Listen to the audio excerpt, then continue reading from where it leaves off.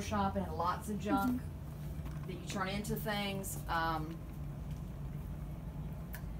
like that. I'll have branches in here. I'll do all kinds of strange things. I'll have maybe dirty bricks, you know, stacked up, and a little bit of everything. A little bit of everything. Like this, my husband, we found this. It only had 2 drawers.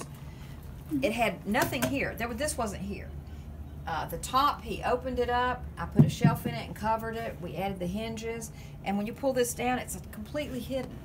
It's completely hidden. And we added this drawer. We had one at home that had this same pattern. We didn't make that. We didn't get a router and do that. This was on the other piece that we had. And so it had 2 drawers.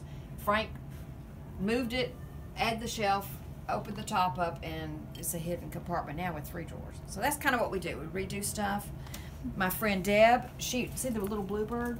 She breaks all this china and puts it and does these tables and all herself.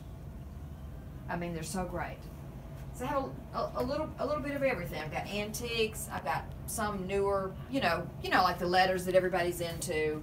A little bit of that, and then we've got, you know, the old stuff, the old real stuff, you know, that you just can't find everywhere. This is from the Joan of Arc statue in New Orleans, and so one of my vendors that has that, she has another big one at the front, and that's what she took it from. And here's the small one she's got.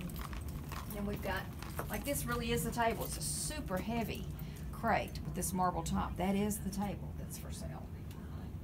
Chandelier. This is from one of the cathedrals, the altar cloth. She's got a little bit of funky everything. These Susannas are made, these large quilt things, they're made for a bed, but a whole village puts these things together when somebody gets married. They make the Susannas.